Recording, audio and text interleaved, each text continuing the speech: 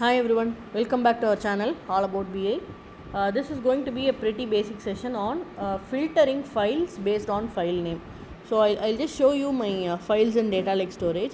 I have these many files and I just want to filter out the files that belong to previous 2 months. Okay, this is October, so 10th month.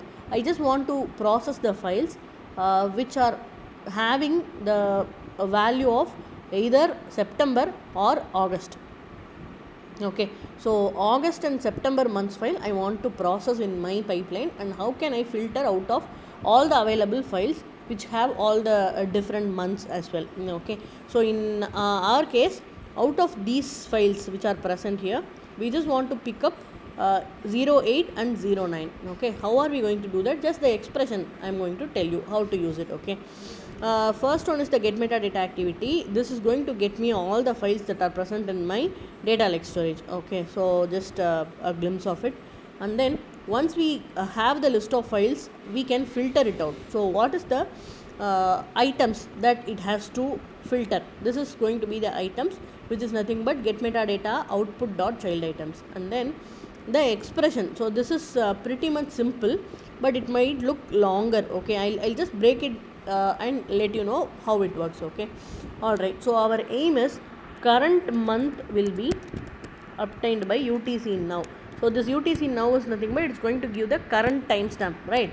So I don't want timestamp or any other thing, but I just want the month. Okay, current month, so that I can subtract 1 month for getting September month's file and 2 for getting August month's files. Okay, so format date time. This function is going to help me to pick up only the month value from the timestamp. So for that I am using this part. Okay, so this will give me output like 10 current month. Okay, and what I am going to do, I have to subtract 1 from this in order to get September month file, and then I have to subtract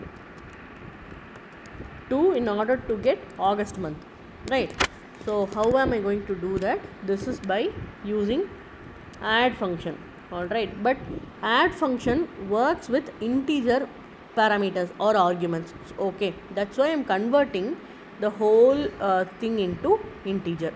Okay, so add to this function, we are passing the current month, and then we are passing -2 or -1.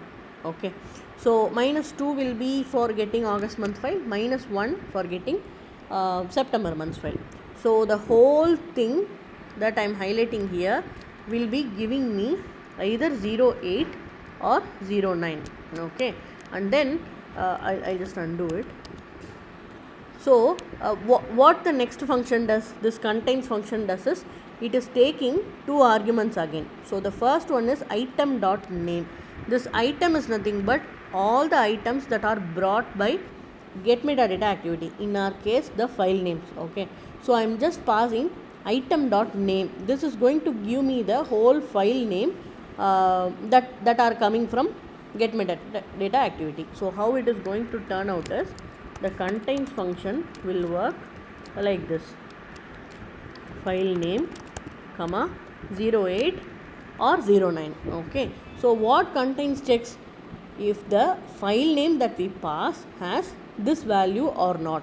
Okay, and in case we want to check 2 different values, we can mention contains, again same file name, comma 09, and we just have to prefix an or condition before it. Okay, so this will the whole expression that I have given here will evaluate like this. So it just checks if the file name has 08 or the file name has 09 in it.